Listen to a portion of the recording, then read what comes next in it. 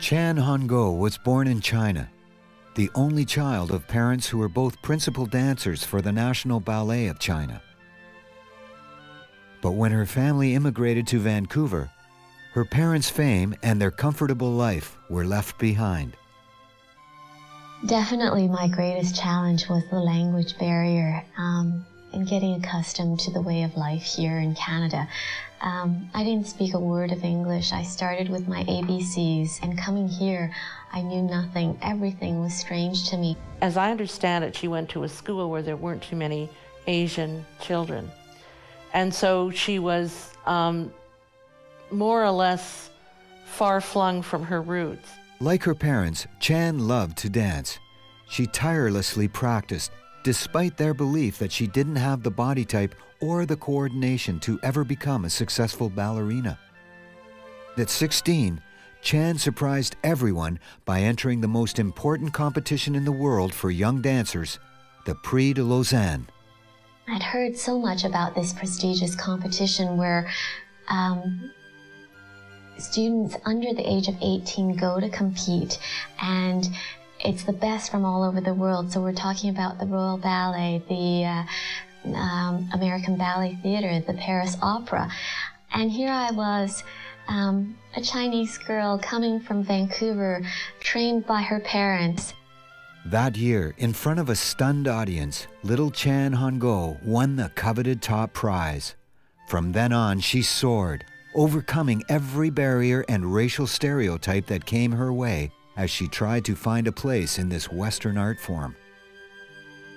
In 1988, she was chosen to join the National Ballet of Canada, and just 6 years later became a principal dancer. This marked a first for the National, the debut of the only Chinese principal dancer the company had ever had. The first time I saw Chan dance, I thought I was watching truly an ethereal figure. She seemed to have no bones, no spine, and she seemed to float through the air. She's simply one of the greatest classical ballerinas this country has ever produced. Chan is also a principal dancer at the Suzanne Farrell Ballet Kennedy Center for the Performing Arts in Washington, D.C., is a frequent guest artist with companies all over the world, and teaches ballet masterclasses to students across Canada. As a ballerina, Chan's life is one of discipline, with intensive rehearsals and demanding performances. Yet she still finds ways to contribute to the community she treasures so much. She established a scholarship fund that provides tuition for promising ballet students. She acts on countless boards, chairs fundraisers, and makes appearances at charity events. The schedule is as relentless as her commitment. I enjoy very much giving back to the community because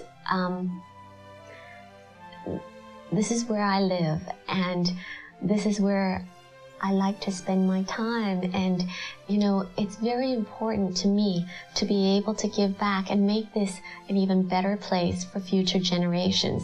Unlike other ballerinas whose whole life is devoted to the dance, she's gone on to do incredible things. She's a producer, she is an entrepreneur, she's a businesswoman, she is an artistic director. It's amazing what she has shown beyond the life of a dancer while maintaining a dance career.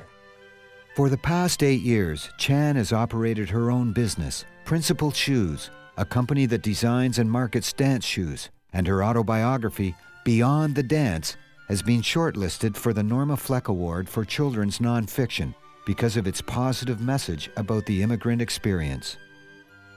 It just makes me think that there's so much more that I need to do, and this is, again, just another vote of confidence for me to continue doing what I'm doing.